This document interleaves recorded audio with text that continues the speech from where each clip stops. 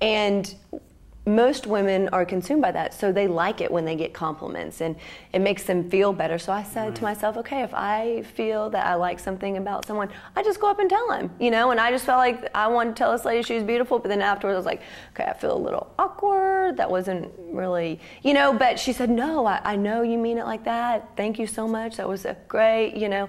And so I don't hold back on things like that. And you kind of seem like you wouldn't either. But I don't know if you. I feel like I'm hypocritical in this area because I don't like when people give me compliments, Right. but I'll give them. You know what I'm saying? So I mean, I don't know. But do you think people take them to heart when you give them? Because you don't take other people, or you try not to take other people's to heart. So do you think they take yours to heart? I don't know. I think if I'm giving someone a compliment, and this applies to a lot of things, if I'm giving someone anything, Right. it cannot have any bearing on how they receive it or whether or not they receive it. Right. You know, it's the same with money or compliments. You know, if I'm giving them a compliment to get them to like me or to get them to say thank you or to appreciate me. Oh, yeah.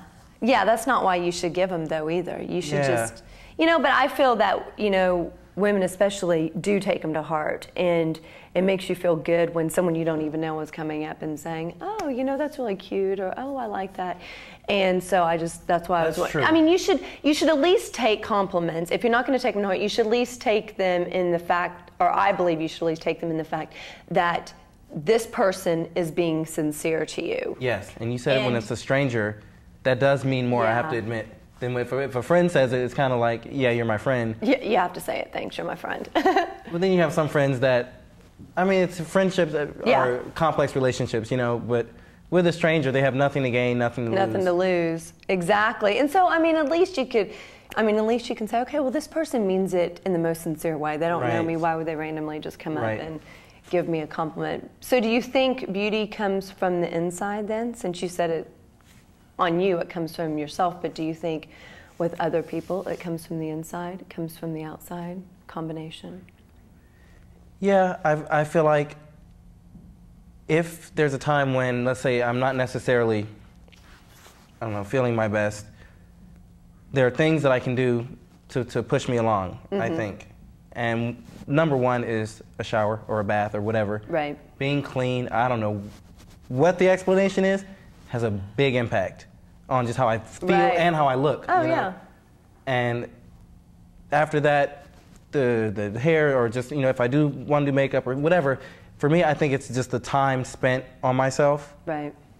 Well, just appreciating yourself and saying, because that kind of also says you're worth it, you're, you know, you're spending time on yourself, you're going to this job, and then afterwards you need to somehow refresh yourself, you know, and say, okay, by taking a shower and spending time on yourself, you're saying, okay, you did a good job, you know, and or pampering yourself every now and again. And we all spend so much time on everybody else and sometimes forget about ourselves. So those things can also make you feel beautiful. Yeah, definitely. But a lot of people think that beauty is on the outside, but they say that it comes from the inside. So how do you think they are connected?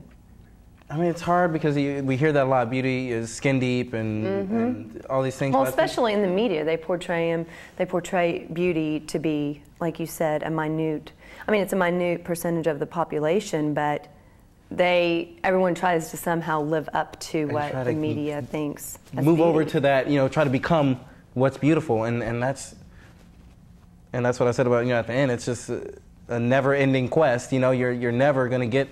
You're never going to get there. I mean, you can keep doing all kinds of things, but then in those cases, when you're trying so hard on the outside to get to that point, something's eating you alive on the inside. Yeah. And until I think those two things balance, you're never going to feel beautiful. I mean, if one is out of proportion with the other, then something's going to always be off with you. I mean, even you could be the most beautiful person on the outside, but if you're dead on the inside, then you're not going to feel beautiful. And I really like how you say, my perception is my reality, because that's exactly true. You can try and please others by being beautiful in their eyes, but if you're not beautiful in your eyes, you're... Right. I mean, where does that leave you? And I saw a statistic recently, I can't remember where it was, and the number could be a little off, but it was around 81% of women of American women view themselves as unattractive. So, yeah, it was on the web. I think it was on campaignforrealbeauty.com. This is the campaign by Dove, which is basically doing everything that we're talking about, trying to transform people's definition of what beauty is. And that's the key, I think, is by starting out with the definition of what beauty is. They have on their website, they have people with freckles, big people. Oh, I need to look at that website. Yeah, it's a great website. But they're trying to get people talking about it. Saying instead of, does this mean that 81% of American women are unattractive? No. No. It means 81% have a skewed definition of what beauty is, and that's what we need to focus on to modify. Right. Absolutely. So, what message or what do you want people to know from watching this show today? I think that would be it. I think everyone, every single person is truly beautiful, and it's just sad when someone doesn't recognize their own beauty. But that's a cliche, so how do you get someone to recognize their own beauty?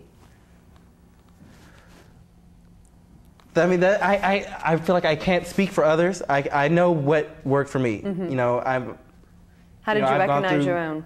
I've gone through low self-esteem, and have had all that, but just really embracing myself, embracing my flaws, and first of all, not trying to hide them. Right. Not trying to hide them, not trying to cover them up, not trying to. And this is in my character as well as my appearance. Right. They're mine. These are all things that make me who I am. Make you unique too. Yeah. And so it's that, I think that was the first step, and it's kind of like once you embrace your flaws, it's like your good sides or your positive attributes, whatever, just kind of, they're easy to embrace, Yeah. Well, those are a lot easier to embrace than the negative attributes, yes. Right. People don't, for some reason, want to see all the negative stuffs, I mean, like you said, when compliments come, people always want to believe those. So, thank you for joining me today. I appreciate it.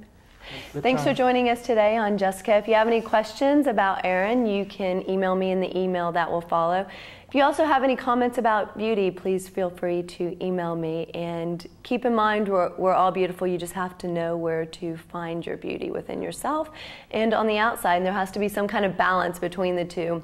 And we're going to actually do another show next week about beauty, so stay tuned for that, okay? Have a good day.